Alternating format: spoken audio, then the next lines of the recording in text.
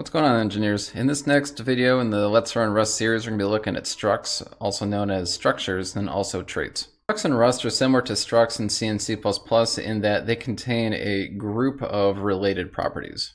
However, unlike C structs, Rust allows you to also take it a step further and add methods onto your struct which can be called upon that struct itself. Traits, on the other hand, are collections of methods that can be attached to a struct when they are needed. However, to use a trait in an effective and generic way, there's a couple rules that have to be followed. The most particular one is that if there are trait methods that are not fully filled out, then they are required to be implemented when you attach them to the struct. And we'll talk more about that in a little bit. So let's jump in and look at some examples. There's three types of structs we're going to look at today. The first is going to be a C-style struct, which looks just like they would look like in C. Also tuple-style structs, and then unit structs.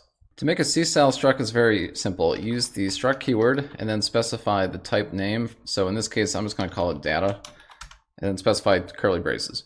Inside here, I have to go ahead and specify each property and then the type of the property. So I can do something like num1, I32, be a 32-bit integer, maybe a second number, I32. But they don't all have to be the same type. I can do something like string1, which will be a string, and I can even specify something like a option with an I32. You could also even place structs in structs if you wanted to. For a tuple style struct, it starts out kind of the same. Use the struct keyword and then you type the name, but rather than using curly braces, use parentheses and then you specify the types of the tuple. So if it's two numbers, I'll do I32, I32.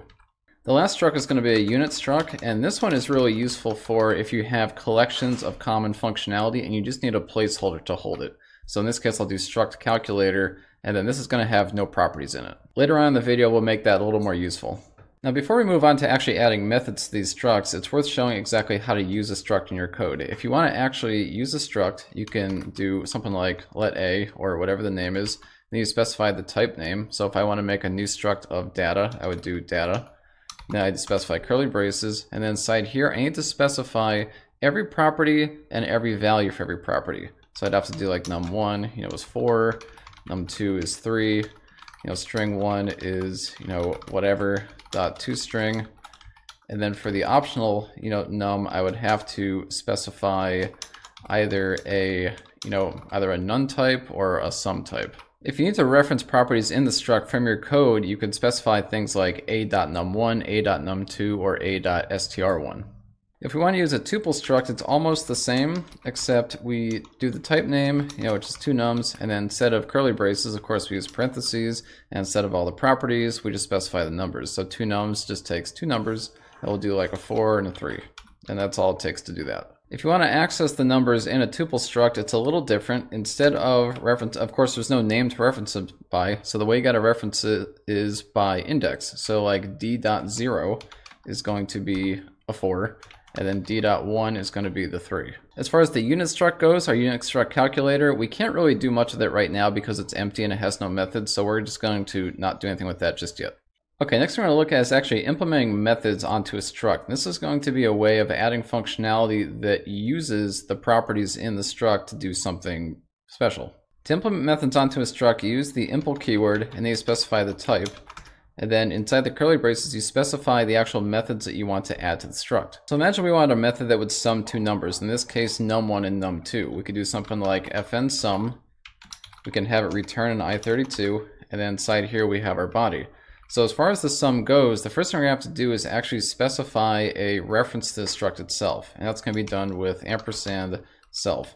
And then in here, what we can do is we can reference num1 and num2 with that self keyword. So if we want to return the sum of two numbers, we can do self.num1 plus self.num2.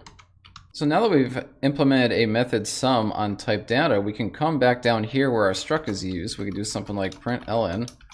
And if we want to print the actual sum of those two numbers, we can actually call a.sum. We can come over to our terminal, run our program, and we can see that it says 7, which is as expected. Now there's another type of method you can implement onto a struct, and it's one that is not actually called from an instance of that struct, but it's actually part of the type itself, meaning you can call it directly with like data::, then the name of the method. And I'm going to show you a way where this is really useful. So one thing I didn't mention before is that when you create a struct from a type, you must specify every property in that struct. This is problematic because what if all the values in your struct could have default values? You obviously don't want to specify all the defaults every time you create a new struct. So a common way to solve this is to implement a new method called new, and notice that I'm not putting self in here, and that's because it's not an actual part of the instance, it's part of the type itself. And then this is going to return an instance of itself. Now in this new method, I do have to return every property that is in that struct. However, I could specify some sensible defaults, and I can make this as the method I call to generate a new struct. To use this, I use the double colon operator. So if I want to create a new struct from that, I can do something like let c equals data : new. Now if I wanted to modify one of the default values, I simply just name it. c.num1 equals, say, 3 instead of 2. Of course, the compiler does complain because it's not mutable, so I simply put the mute keyword and then it's happy again. And then of course, as with my first usage of the struct, I still have access to the sum method, so I'm calling it here now. Now Rust has one really neat trick which allows you to initialize one struct according to values of another struct. So if I want to make another struct called, we'll say B, and it'll be of type data. If I want to use all the properties of a previous struct except for one property, what I can do is I can specify the one property. So like if I want to modify num1, I can do num1, set that to like 8. And then if I want to use all the other properties from the previous struct, all I do is ... and then the name of the struct. So let's go ahead and run our program, just make sure everything's functioning as expected. And it is. One more note about implementing methods is you don't have to do it all in one shot. So in this case, I used the impl keyword one time and I specified 2 methods, but if you wanted to break that up into 2, you could do impl data a second time. So if you wanted to do just one per method, that's fine, or you can loop them all in, it doesn't really matter.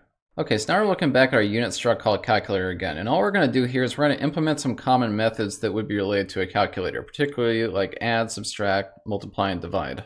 So implementing methods this way starts out kind of the same. We do impl and then we specify the name of the type, and then here we're going to specify each method. So we'll start with add, and then add is going to take a num1, which is an i32, a num2, which is an i32, and then it will return an i32, which is just n1 plus n2.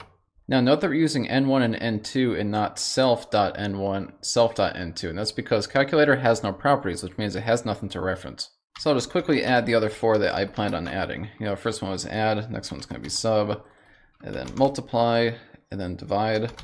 So of course we do minus here, and then we do multiply here, and we do divide here. Cast that as an f32, and then make it return f32 for a float.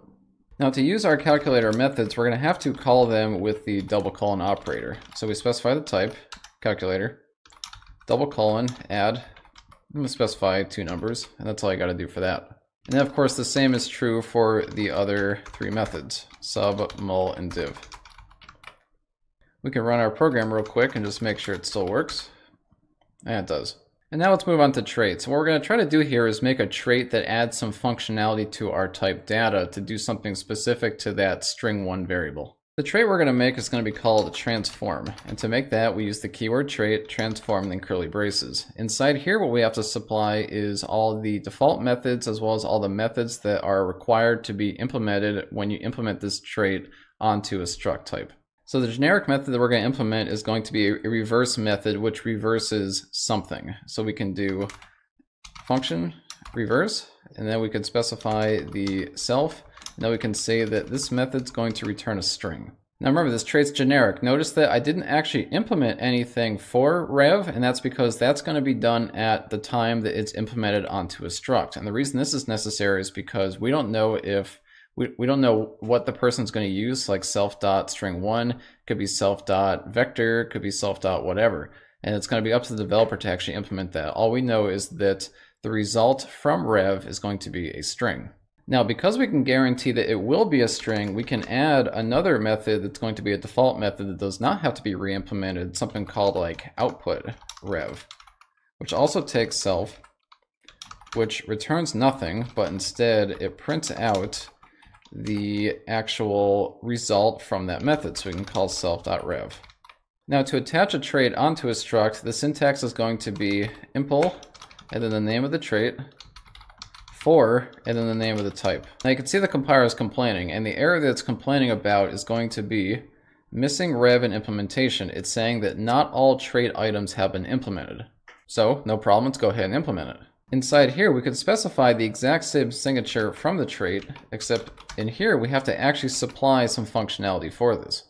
So we as the developer now are responsible to say what exactly this method should do, and we know we want to reverse the actual str1 variable, self.string1. So to do that, simply do self.string1 chars.rev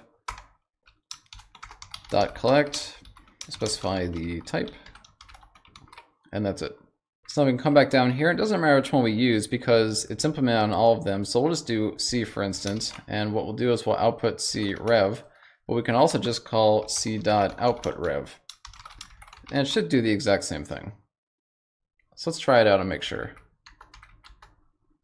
And it works as expected. Some string backwards twice. Now one note about traits is a very popular piece of functionality in Rust, so much so that there's tons of built-in traits right into Rust. And because they're built in, it means that you too can take them, implement them onto your user types, and then specify custom functionality inside those traits. And that's really it for structures and traits. Traits is going to be something that you'll use every so often, but structures is going to be something that you're going to use a ton in Rust if you're composing really good programs. Now the one last note I want to make is that Rust does not have true object-oriented programming. The closest thing you're going to get to that is going to be using structs and traits effectively. When used together, you get a solution that's pretty close to object-oriented programming in other languages. And that's all. As usual, if you have any questions or comments about this video, make sure to put them below in the comments. Other than that, I hope to see you on the next video. Take care.